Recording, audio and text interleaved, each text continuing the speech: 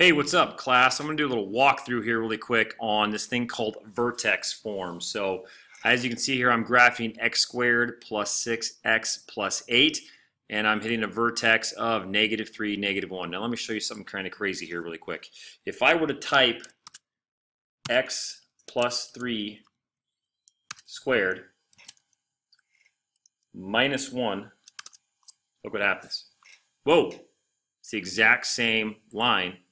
Okay, hitting the exact same vertex. So this right here, students, is called vertex form. Okay, so the best way to type it is actually x minus h, squared, and then plus k.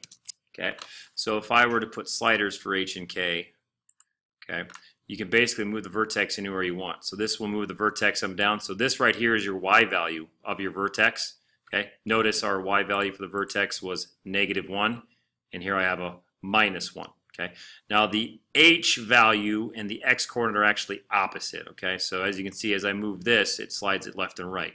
Okay, so if I wanted to have the same vertex as the red line, I need to move you to a -3 because it's basically opposite. A minus and -3 is +3, and then I got to slide you down to boom right there. Okay, so this is called vertex form right here. Okay, if you want to make any parabola hit any vertex you want, you type it out in vertex form, and then you're good to go. Now, I just make this up. Okay, where does this come from? If I were to solve this by completing the square, okay, if I were to solve this by completing the square, here's what I would do. First thing I would do is I would subtract the 8 from both sides, and then I would add 9 to both sides. So what would that equation look like? Well, the equation would actually look like this. So let me write here. Let's go y equals, okay. So if I subtract the 8 from both sides, you would go away, okay, and you would be minus 8 now, okay. So now I'm going to complete the square by going plus 9 to this side. -8 plus 9, I believe, is a +1. Notice the graph stays the same as I'm doing this math. Isn't that crazy? Okay. Now if I were to complete the square, I could rewrite this as x. Oops, I want that to get deleted, excuse me.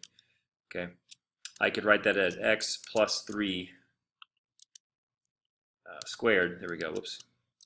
Not what I want to do, okay? Rewrite as x plus 3 squared. If I were to write it over, I would subtract 1 from both sides, so -1, -1, okay? So vertex form comes from completing the square. It's almost the exact same process that we did with the handwritten notes. You kind of vacate the extra number. So if I were to go back to the beginning, x squared plus 6x plus 8, you vacate that extra number, you complete the square, you rewrite it as a binomial, but instead of solving for 0, you actually solve for y. You get y all by itself on one side.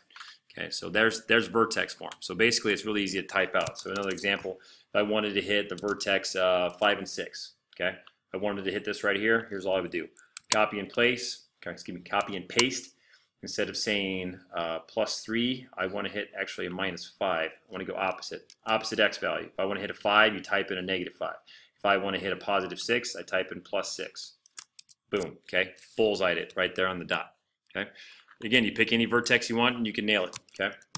Let's go -4 and 7, okay? So I'm just going to copy and paste. Oops, copy and paste the vertex form as you can see here, okay? If I want to hit a -4, I'm actually going to go +4. If I want to hit a +7, I'm going to type in +7. There you go. So all my vertexes have been bullseyed, okay? If you want to get weird with it, if you want to change the shape of it, you can actually move the number out in front of the vertex. If I threw a negative, it's going to flip the red one upside down. If I throw a 2 in front of it, it's just going to change the sharpness of it. Okay, I have 2 or 3. There we go. Oops. Wow. There we go. So I can change the sharpness of it, but I still hit the vertex. So you can see vertex form is pretty powerful when it comes to having like an ideal target when it comes to your vertex. Anyway, just wanted to show you vertex form. That's about it. We'll see you in class. Goodbye.